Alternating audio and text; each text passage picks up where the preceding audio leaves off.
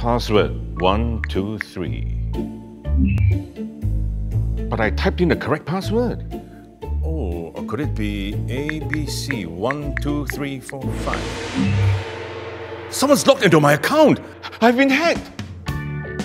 So how do you prevent your online accounts from getting hacked like this? You see, there are cyber criminals out there who want to hack into your online accounts to steal your personal and financial information. So a weak password like this just makes it easier for them. In fact, a cyber criminal can crack this password in seconds. And they may even use your accounts and pretend to be you so that they can scam your family and friends. You wouldn't use a weak door lock to keep your home safe. So why use weak passwords for your online accounts?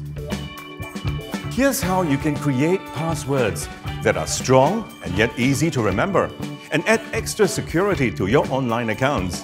First, think of a phrase with 5 or more words, something related to a memory only you would know.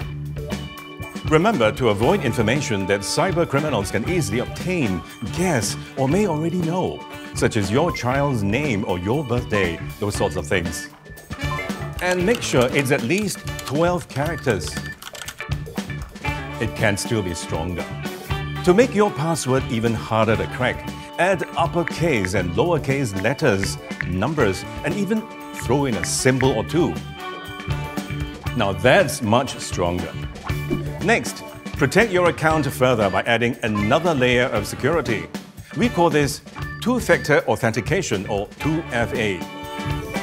With 2FA, there are 2 types of information required, which helps to verify your identity. With the first factor being your password. The second factor is usually a one-time password you get through an SMS or a physical token. It can also be your fingerprint.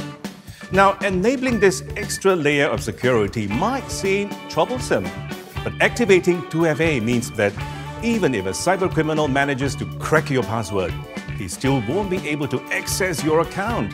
This is because he wouldn't have that second factor, which is your one-time password and your fingerprint. 2FA is readily available for many of your online accounts, including email and social media. It can be easily set up for Facebook like this.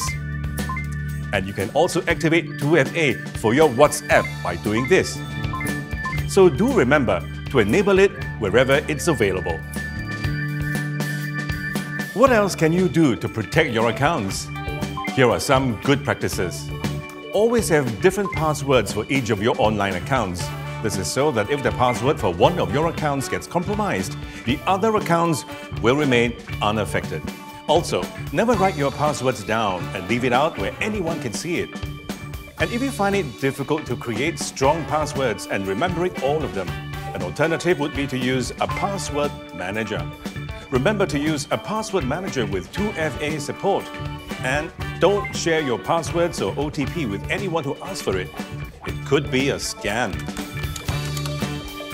Now, in case you're wondering how you can check if your password is strong enough, you can test it right here at this URL. Take my password, for example. This will take cyber criminals about 212 million years to crack. So be sure to use strong passwords and enable 2FA. Because it's always better to be cyber safe than sorry.